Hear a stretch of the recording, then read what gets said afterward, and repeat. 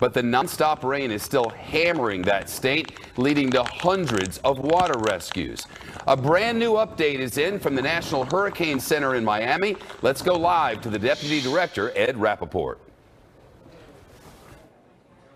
Good evening. This is the 5 p.m. Eastern Time update on Florence. Florence has been downgraded to a tropical storm, but the hazards have not been downgraded. We still have strong winds, storm surge, and flooding rainfall. The center is now located inland about 50 miles to the west of Wilmington, North Carolina, moving very slowly off towards west in the general direction. We expect that motion is going to continue now for the next couple days. And here's our forecast with the center at the X here located just inland North Carolina. 12-hour position, 24, 36, 48. That's where the center is forecast to be. Very slow motion over the next 2 days. That's about as we've been saying now for several days. And because of that, we have a very serious rainfall threat inland. At this time, we can take a look at what we've received so far. This is a map of the rainfall to date from Florence, and we can see that there are a couple pockets already down near Wilmington and up near New Bern and Morehead City that have had over 20 inches of rain. Large area of North Carolina, eastern North Carolina, is 5 to 10 inches. And you can see now the rain is going to be spreading to the west. They've already had 2 to 3 inches as far to the west as Lumberton, North Carolina. And some of that rain is now spreading into South Carolina as well. This whole pattern will grow to the west over the next couple of days.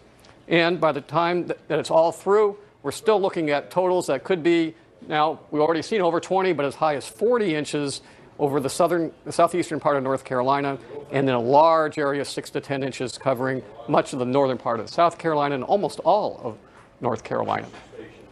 So again, we have several threats still in play, even though the winds have decreased a bit. We have the rain in the inland areas flowing down towards the coast, and we still have storm surge risk along the coast, although the winds have come down, particularly up the rivers. There's still a threat of storm surge of as much as 8 to 12 feet. Somewhat lesser values to the north and south. So still a dangerous situation for storm surge, increasing flooding risk for rainfall in the inland areas. At the National Hurricane Center, I'm Ed Rappaport. Thanks very much. A live look now. This is New Bern, North Carolina. One thing we've noticed over the past 24 hours or so, the worst of this storm seems to have come in the inland areas where a river was connected to the Atlantic Ocean. That's the case here in New Bern. New Bern is a town that's just inland by 8 or 10 miles. It's right on the river. It flooded. There were hundreds of high water rescues overnight into the early morning and early afternoon hours. Everyone who was trapped is now safe, but these are boats along the New River there, the Neuse River, that were well, beaten up, as were so many of the residents there. Spoke with one man earlier today who said he made a mistake by staying behind, a mistake he will not make again. The storm turned deadly today. Officials in North Carolina blaming Florence for at least 4 deaths, among them a mother and infant child who died when a tree fell on their home in Wilmington. Let's get a check on conditions right now along the North Carolina coast. Steve Harrigan live in North Topsail Beach. Steve? Jeffrey, we've been speaking for the past 5 hours or so, and each hour I expect to come out here and say the winds have died down, the backside of the storm is finally moving on, but I can't say that yet. I see no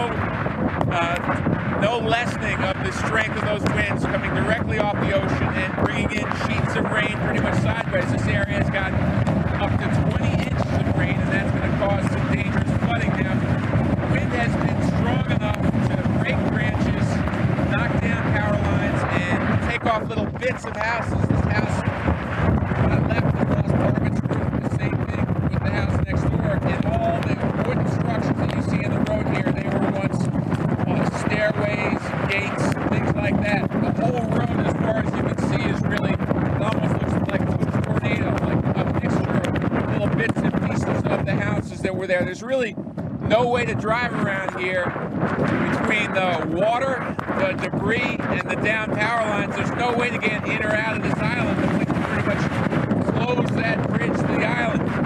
One thing they've done remarkably well here is that they've gotten their warnings out early, and they were firm and really speaking with one voice. And really, I've never seen better preparation for a storm than we've seen here in North Carolina, because these people, almost to a person, have listened. These houses are all boarded up. They're gone. And the people are going to have to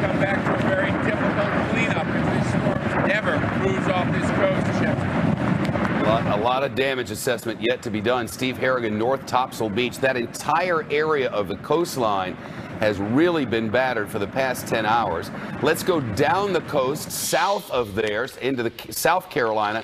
Jonathan Hunt is in North Myrtle Beach. Jonathan? Shep, far better situation here in South Carolina than it is for Steve Harrigan and the rest of the residents of North Carolina. In fact, coastal South Carolina, at least, may indeed have dodged a bullet. The storm surge that had been talked about doesn't look now as though it will happen. And the reason for that, Shep, is that we ended up on the, if you like, the bottom end of the hurricane storm. As you look at it on a map, that meant the winds, by the time they were coming through here at their height, were pushing offshore. In other words, going from land onto the ocean and literally pushing the ocean back. So that prevents a storm surge. We did get some minor damage from the wind gusts that we had here. We've seen a bunch of trees down in the area, a little bit of damage on a couple of homes that you see along the beachfront here, but no major damage whatsoever. But coastal South Carolina is one thing, inland South Carolina could yet be another. This rain that we're seeing coming down still very hard here is predicted to last for at least another 24, perhaps 36, even 48 hours, Shep. And as you go inland, that's where the storm is moving across inland South Carolina now. And remember, all those rivers that have seen this swell in North Carolina, many of those drain out through South Carolina. So officials are saying that while we've got through the worst of it in terms of a wind event, this is still very much a dangerous water event for inland South Carolina. So everybody needs to remain very cautious and be very careful over the next 48 hours at least, Shep. Thanks very much. Teams have made hundreds of water rescues, and lots of them in inland cities where the rivers have been rising. Crews in boats picking up some stranded people and some pets. Would you look at these two? This rescue was live in the last hour. Equal time now for the cats. They found these two cats while wandering around on the boats in this neighborhood in Jacksonville, North Carolina. Jacksonville is another of those cities that's inland on a river. The flooding extreme there in Jacksonville, in many cases up to your waist inside people's homes.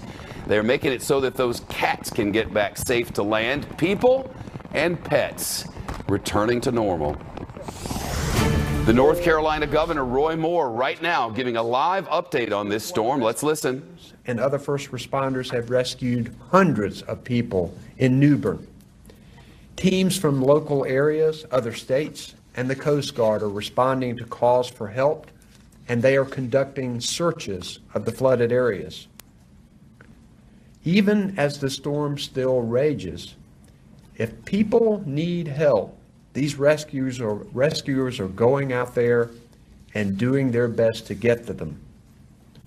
More flooding will occur in eastern North Carolina, as well as areas from Fayetteville through the Sandhills all the way to Charlotte. Some of these areas have not flooded before. If you live in any of these areas, pay close attention to the flood warnings and be prepared to evacuate quickly. Rains will be starting this weekend in western North Carolina as well, where they could lead to landslides. And right now we have about 650,000 North Carolinians without power statewide. And the utility companies tell us that this number will keep rising, and they think it could be anywhere from 1 million to 2.5 million people that could eventually lose power. So a lot of days ahead for the good people of North Carolina, South Carolina, and eventually up into Virginia. That was the North Carolina Governor, Roy Cooper. So the headline at 5 o'clock Carolina time, the storm has been downgraded to a tropical storm with maximum sustained winds at 70 miles an hour. It's traveling due west, creeping along at just 3 miles an hour. And the rain should continue in the Carolinas into Monday. The 5 is next on Fox News Channel.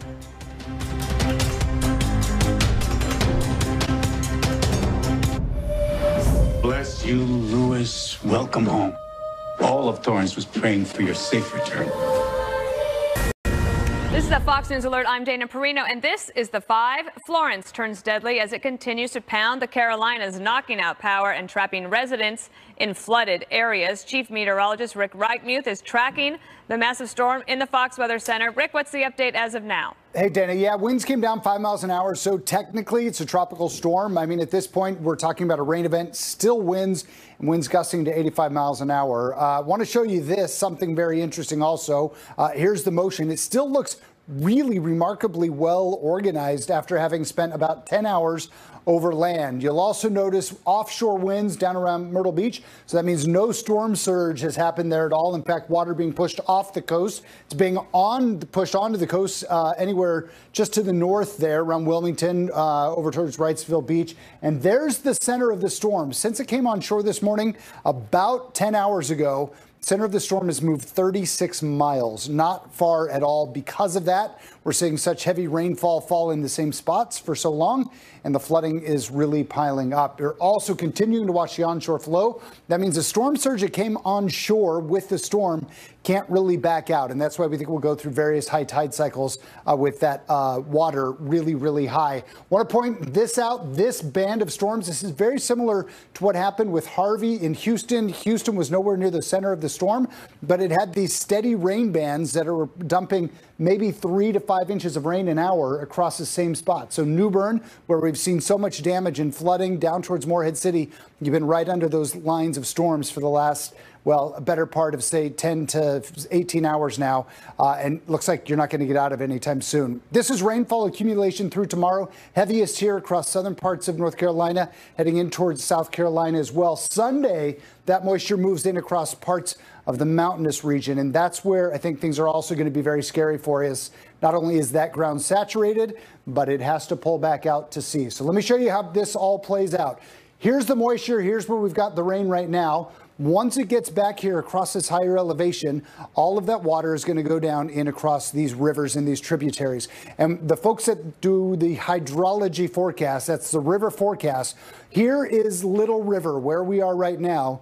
This is where we expect this to be by the time we get towards, say, Monday and Tuesday. We're going to be well above the record levels we've ever seen at that gauge, at that station along Little River. I just want to show you a couple more of these rivers, the same story. So if we're down here right now and you think we got a lot of flooding going on, get ready. These rivers are all going to rise over the next number of days.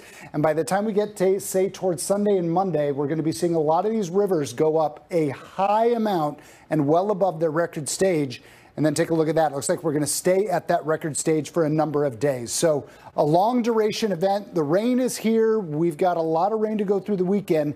And then those rivers, as it all funnels into the rivers, we're going to watch a major river flooding disaster across much of the Carolinas. Rick, then can I ask you a quick question about that? Were people that living in those areas, did they evacuate? Well, hopefully people evacuated. The problem that always happens with this, if you live in a floodplain or a place that you might think I don't flood, but you've never seen flooding like this happen. We're probably talking about a 1,000-year flood coming here, so you might think you're normally okay. But yeah, I mean, a lot of people did evacuate, and I think people certainly had enough time to heed the warnings with this. Certainly there will be some people who haven't, though, and they're going to be hurting. All right, Rick, thank you for that. Yeah, and now for the latest on the federal government plans to help those hit by Florence, let's bring in Deputy Administrator to FEMA, Dr. Daniel Kanuski. It's good to see you, of course. Daniel, thank you so much for being here. What do you have as a report today in terms of federal government efforts? Well, thank you, Dana. Appreciate you having me, and good to see you as well. Well, right now we are very focused on the response phase of this disaster. We've been preparing for a week, and now we're ready to go. We have pre-positioned assets all up the East Coast. We're talking Georgia to Maryland, and that includes personnel, equipment, commodities, especially these swiftwater rescue teams. We have those from all over the nation have descended on the area. They're ready to go if needed, but we just have to wait for those tropical storm force winds to subside before we get into those areas with our high water trucks that we've got from the National Guard and the Department of Defense overall, as well as our state and local partners. I mean, they're the ones on the front lines. They're the ones that we are supporting throughout this disaster. Right. Well, we have a few questions for you. We're going to go to Geraldo next. What do you think about this inland flooding? We're kind of used to the oceans and the tides and the storm surge and so forth. But it seems to me that what you're looking at now, the fabled rivers of North Carolina becoming a wicked enemy of the people. Sorry, I lost the audio. What was the question? All right, so Geraldo, that was a great question. It was a very kind of a poetic question, Mary. Geraldo's question? Can you hear us now, Dan? I got you now. Yes, exactly. What about the river flooding? It seems that you have less experience with that. Can they get the word out? Are folks lethargic about if they're inland? Oh no, it can't possibly affect me in that profound way. You know, we're used to the ocean and used to these shots of the surf blowing and reporters holding out the poles and so forth. But it seems to me that what you're facing is a big water event. Do people get that? The fact that they can have a yard of water, 3 feet of water in their yard, in their basement, in their first floor? That's right. Well, I'm glad you repeated the question because it's a great one. We are very concerned right now still with the storm surge. The storm surge is that water that we just saw coming across the coast. That kills. It's so dangerous. It's the most deadliest part of this hurricane is the storm surge. But then as it moves inland, what happens?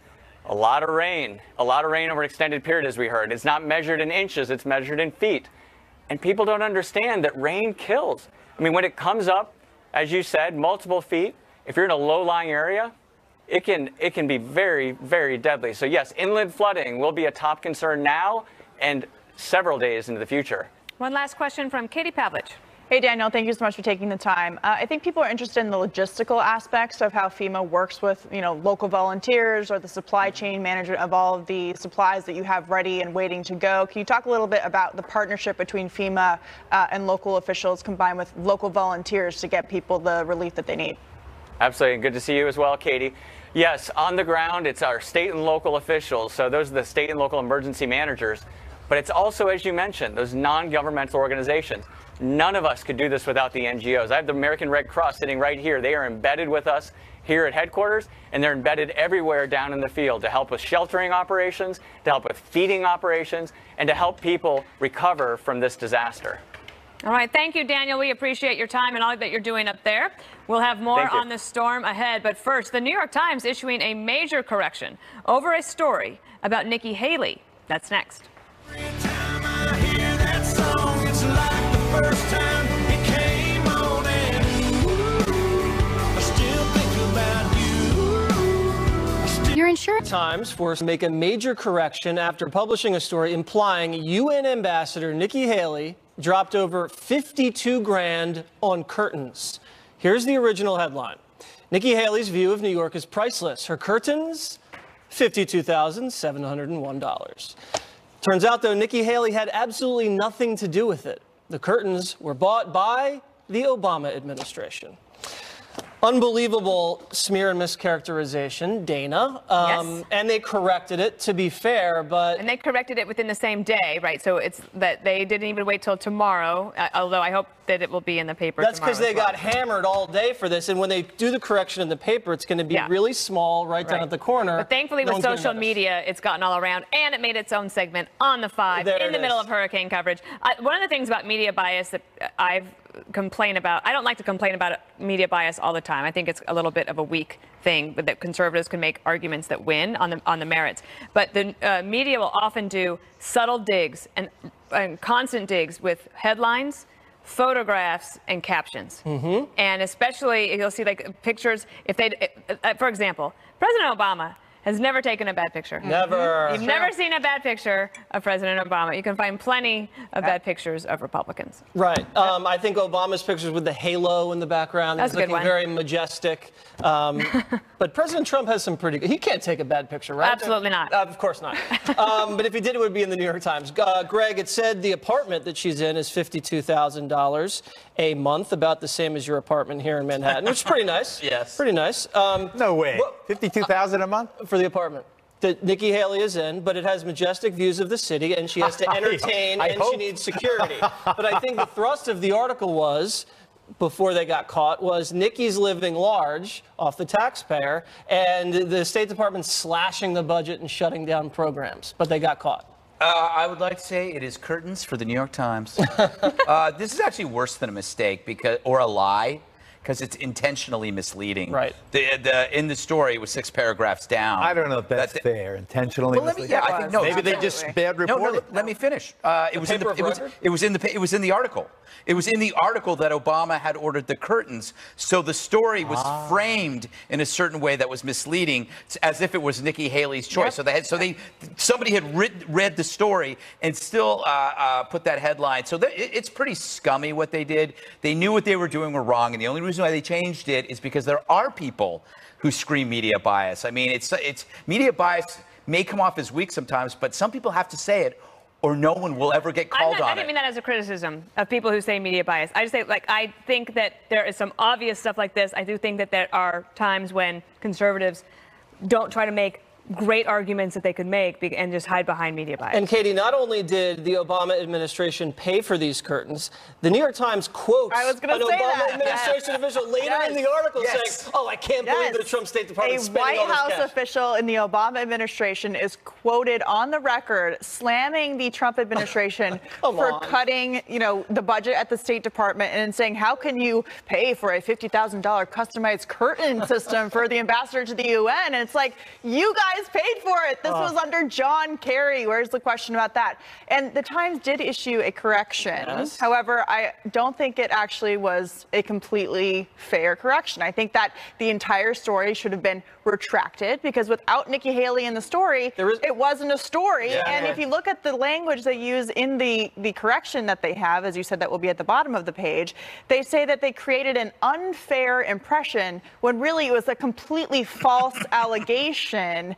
And as Greg said, they admit in the story multiple times that this happened in 2016 and was already paid for. And so this idea that they used her photo, saying they shouldn't have used her photo, they're sorry for that, the entire story wouldn't have existed if Nikki Haley wasn't the center of the story. They should retract the entire thing and rewrite it. The most revealing thing about the article and about the allegation and about the smear is, when I grew up around here.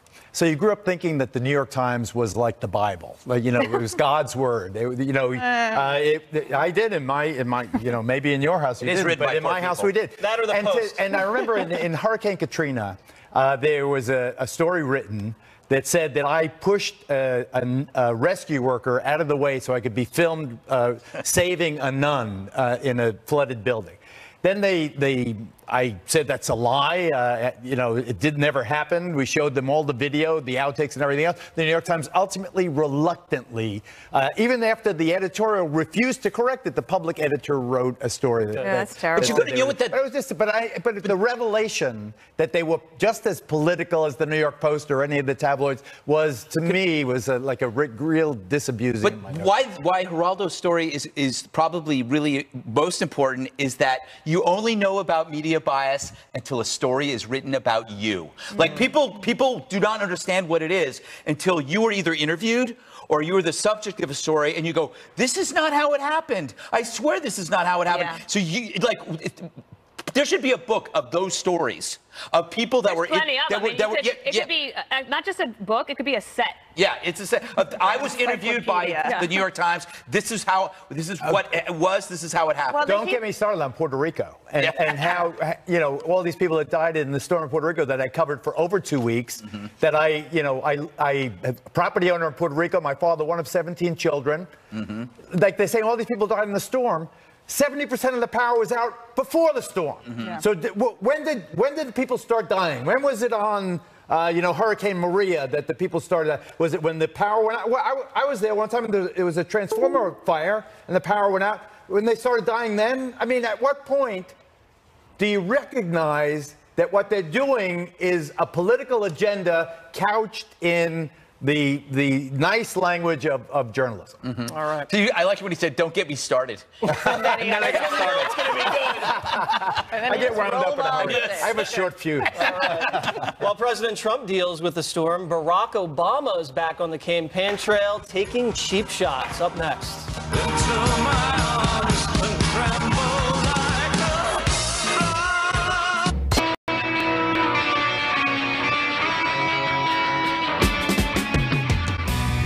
Former President Obama hitting the campaign trail last night. Here's some of what the great person said. When there is a vacuum in our democracy, when we don't vote, when we take our basic rights for granted, other voices fill the void. And demagogues get out there and they promise simple fixes to complicated problems. This is not normal, what we're seeing. It is radical. He also went on to say people are stressed because of the anger they see on TV, which allows, quote, opportunists to try to exploit America's history of racial, ethnic, and religious division. Geraldo, that's a mean thing to say about MSNBC. You know, I was just thinking, I was daydreaming when you But he was talking obviously about Trump. Dana is joining my wife and I for dinner, and Dana will see, and Peter will see how it is in my family.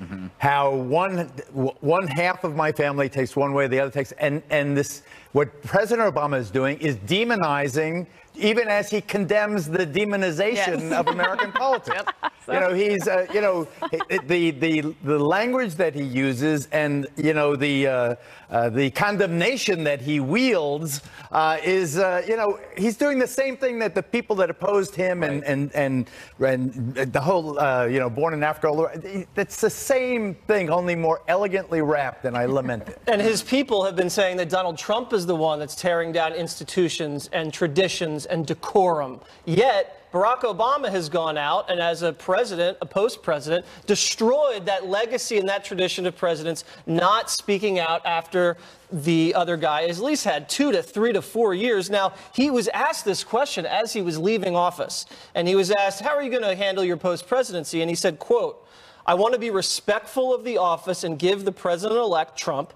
an opportunity to put forward his platform and his arguments without someone popping off. Now, he is popping off right here, and these are not statesman-like speeches. Nope. These are not, you know, you get paid $500,000 to speak in China or something like that to a corporate group. These are red meat rallies in swing districts. In Ohio. In Ohio. Where Cordray is running for governor. How dare he? And it's unseemly, and the media is not treating him the way they would treat a Republican president. Could you imagine Trump after 8 years and he's done, and then like the next midterm, Trump's going around the country ripping people? But you know he would. He's going to do it. But these are the new rules, right? I mean, but these now are the President new rules. Obama, he said broken the seal. He definitely broke the seal here. Watch your the language. Presidential seal. Is that language? I think it's language, breaking the seal. I think not. Let's get back to some language here. Obama's using words like opportunist, none of this is normal, demagogues, you know, promising simple fixes to very difficult problems. He did all of that, saying that this president is threatening democratic institutions. Okay, fine, but make a better argument about exactly why, because I'm pretty sure it was Barack Obama who used the Justice Department to not only go after reporters, but to go after small businesses and gun owners who tried to sell things, and they would go after the banks to pressure them, the IRS, the EPA going after small farmers, that sort of thing. So if you want to talk about norms and have a real argument about these things, Barack Obama doesn't really have a strong footing to stand on, and paved the way for plenty of things that were not normal during the presidency. Dana, does this motivate people or demotivate Well, people? it depends. Like, so I think that it would have been very useful for perhaps even Michelle Obama to say to the Democratic Party, Barack Obama is not coming to save you. Okay, so he is now a post-president. You're going to have to raise the money on your own, or, you know, he could do a little bit, but you got to find your next leader because he's going to be a post-president. You're wishing that she said that. I'm saying that yes. Well, I think it probably would have been better for Democrats in the long run, because if he's going to be out on the campaign trail between now and November, you know what happens on November 10th, which is the day after the election? You're on the road to 2020. So if he's getting all of the attention, where can the new Democratic leadership try to emerge? He's taking up all the time. My sense was, and I thought that, you know, I cried when he was elected. It was like the fulfillment of my adolescent dream to see a black man become president of the United States. I was so overwhelmed. I cried like Oprah. It doesn't seem to me that he had much traction in terms of the Hillary Clinton campaign. No, he didn't. When he's not at the top of the ticket, he doesn't do well for them. So that is my point, is that it's not necessarily going to work, but also if he's having to diminish his post-presidency by doing this for something that may not work. He completely damaged the party to that point. And that's why I say, like, Michelle Obama could have said, okay, you're not doing this, and I'm going to tell them you're not doing it. You know what gets me mad is that every time Obama talks, the obedient media describes him as fiery, It's a fiery speech. If he ordered like kale salad, the media will go, Obama fiercely orders kale salad as a fiery rebuke to Trump. A bold order at the breakfast. But they say President Obama is fiery. They say President Trump is angry. Exactly. And that's what I was talking about before. It's like the subtle little things. So It's like insightful. There's a theory that's going around, and I'm going to regurgitate it like it's my own, that the reason he's so desperate to go out and campaign for the Democrats in the midterms is because when the Democrats take the House, if they do, they're going to shut down all of the oversight and surveillance of all of the FISA abuses that were going on in his administration. This is the theory. Oh, wait, that's bogus. I think that is a genius theory. You had such good points going, and now, I didn't say it was mine. and now we have a conspiracy theory. I didn't say it was mine, but you know what? I'm going to stand by it. I think it's I'll give you some credit there. I'll give you some credit on that. The fact Info that Waters. cities will actually Info turn Waters. over. Yeah.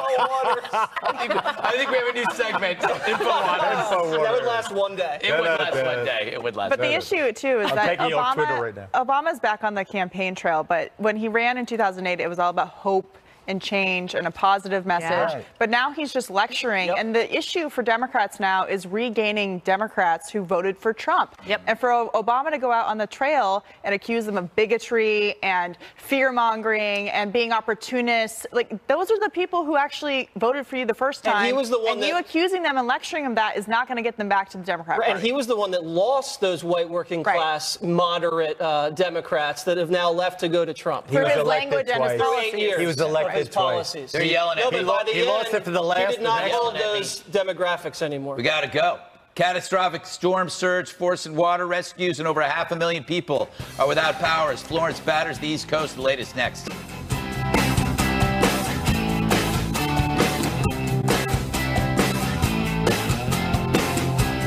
Bless you, Louis. This is a Fox News alert. Tropical storm Florence, as predicted, stalling over North Carolina, gradually plodding its way inland as it dumps endless rivers of water onto the stricken area south of Cape Hatteras.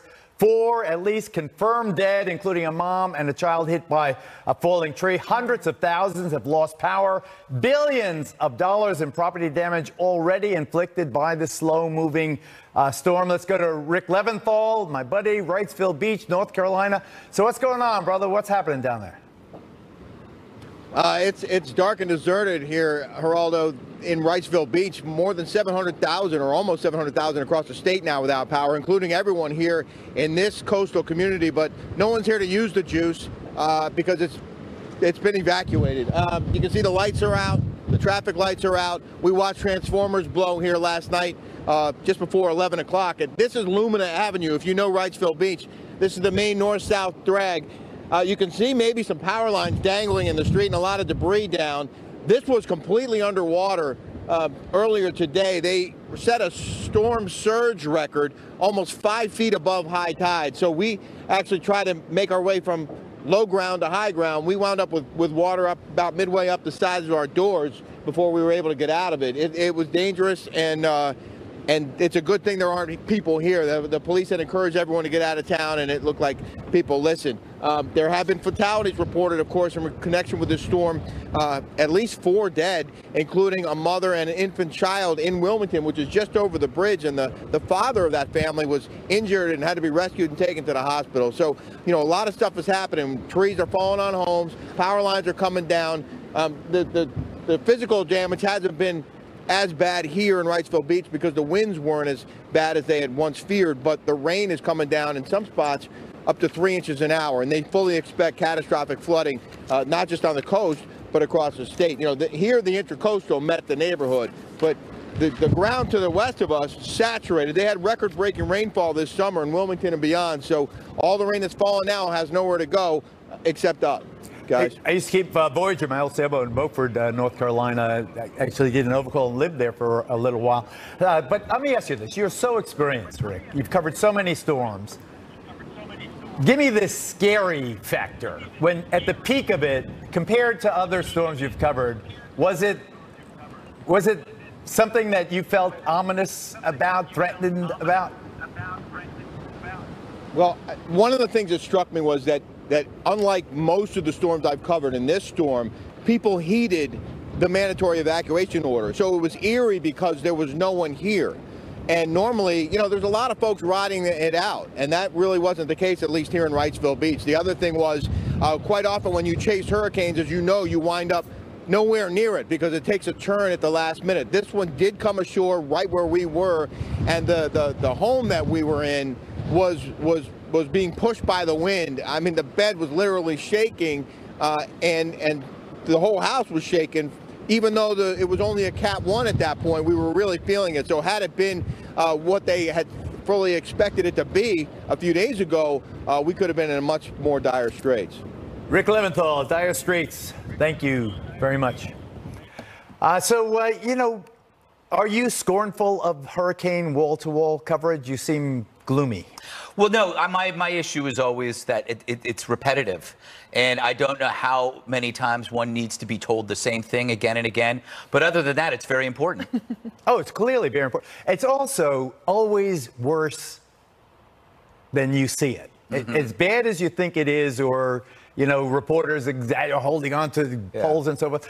There's always more dead people you find. There's always more damage. There's you know, oh my God, I forgot to declare my precious rug, or my sofa, or my children's closet is destroyed, or my basement, or, you know, and all the businesses. It always, I mean, hurricanes are bad news. Very, it's dramatic. Reporters like it because it's like war, but you're not getting shot at. You know, so it's very exciting. It's interesting, too, to see the new coverage, you know, where you have social media and all those other things, too, to add into the coverage as well. One more thing, next. You tried to out.